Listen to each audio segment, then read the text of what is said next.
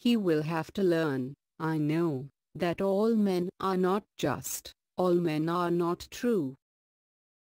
But teach him also that for every scoundrel there is a hero, that for every selfish politician, there is a dedicated leader. Teach him for every enemy there is a friend.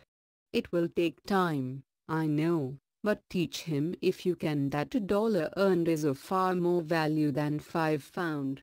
Teach him to learn to lose. And also to enjoy winning. Steer him away from envy, if you can. Teach him the secret of quiet laughter. Let him learn early that the bullies are the easiest to lick. Teach him, if you can, the wonder of books. But also give him quiet time to ponder the eternal mystery of birds in the sky, bees in the sun, and the flowers on a green hillside. In the school teach him, it is far honorable to fail than to cheat.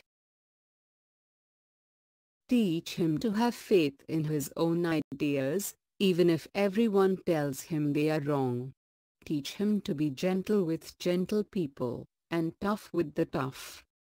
Try to give my son the strength not to follow the crowd when everyone is getting on the bandwagon. Teach him to listen to all men. But teach him also to filter all he hears on a screen of truth. And take only the good that comes through.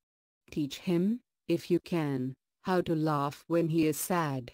Teach him there is no shame in tears. Teach him to scoff at cynics and to beware of too much sweetness. Teach him to sell his brawn and brain to the highest bidders, but never to put a price tag on his soul. Teach him to close his ears to a howling mob and to stand and fight if he thinks he is right. Treat him gently, but do not cuddle him because only the test of fire makes fine steel. Let him have the courage to be impatient. Let him have the patience to be brave. Teach him always to have sublime faith in himself because then he will have sublime faith in mankind. This is a big order. But see what you can do. He is such a fine little fellow, my son.